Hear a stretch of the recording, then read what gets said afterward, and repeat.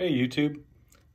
Well, Gary, you wanted to see it, and so I'm going to show it to you and to everybody else out there. Yes, you guys are in for a treat. This is going to be a tour of the Palatial RJ's Knives studio. Right now, I don't have the camera set up in the tripod. I'm going to be moving the camera around, or the phone, however you want to say it. The phone in my camera is going to move around. We're going to back up and take a look, but I wanted to have some eye candy out there for you. And I was going to do something that showed some of my favorite outdoors knives, and these were two knives that I used to carry every time I went on any kind of a hunting or camping adventure, and that is the Cold Steel SRK and this old timer. It's the sharp finger with the gut hook. I do want to know, gut hooks I guess are a little controversial. Let me know what you guys think. If you like them, if you don't like them, if you think they're worthless or you'd grind it right off. This one is a mid to early 90s Schrade. This was made in the US, and it's the 158 OT, the Sawcut Delrin old timer.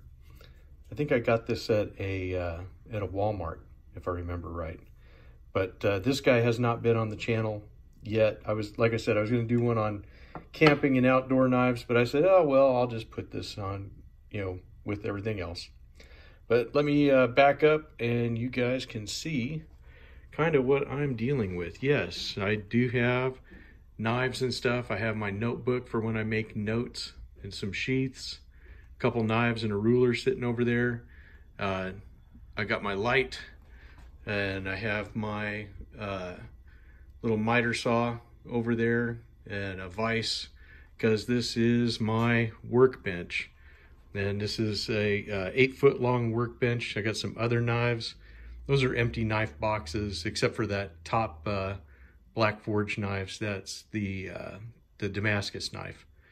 I got some KPL over there and some oil for when I'm messing around with stuff. I got my two little screwdrivers, the T6 and the T8 are over there, and some hex wrenches, some Allen wrenches. I got some different stuff over here. Got a little toolbox, some ballast all and stuff.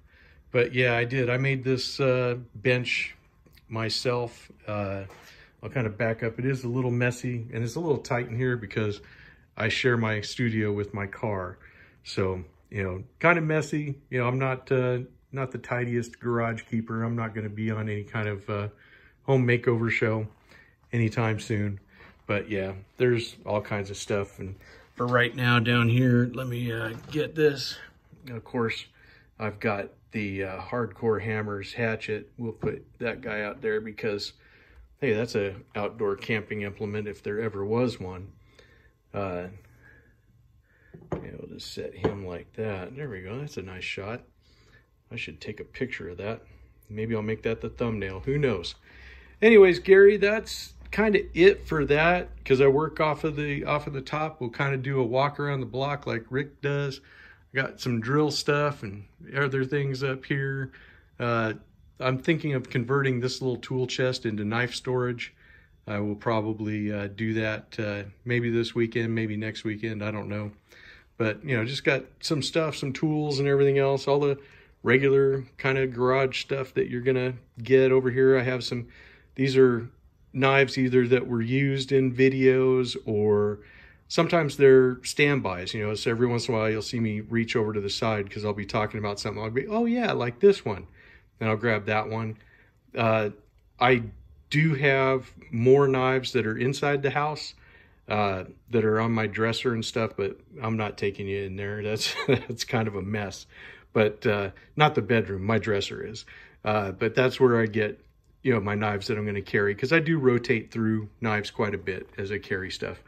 But when they're going to get ready to get filmed, and I don't always put them up right away, like there's all my little TL29 collection up here that I got going, all my little work knives and stuff. But I'll grab knives from out of here, and I grab knives from in there. And it just kind of depends on my mood, on what I grab or what I carry on any particular day.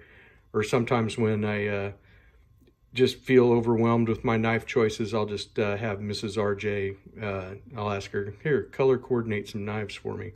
And she always obliges, which is nice. And when I post those pictures on Instagram, it seems like hers always get good remarks from everybody. But yeah, this is pretty much what I got going on for right now. I do want to move where I film inside the house because it's much nicer to be climate controlled than non-climate controlled. And that's one of the things that I'm definitely wanting to work on. So although you guys see my videos and it's pretty much tight in on the old cutting board there, as you can see, I have a lot of bench space, you know. So that's it for this. I hope you enjoyed it, Gary. I hope to see other people's stuff. If I'm not embarrassed to show off my studio, then hopefully someone else won't be embarrassed to show off theirs. Anyways, that's it for this one. I will talk to you guys later. Oh yeah, be sure to let me know about gut hooks in the comments if you like them or not. I'm interested to know. And I will see you in the next one. Thanks. Bye.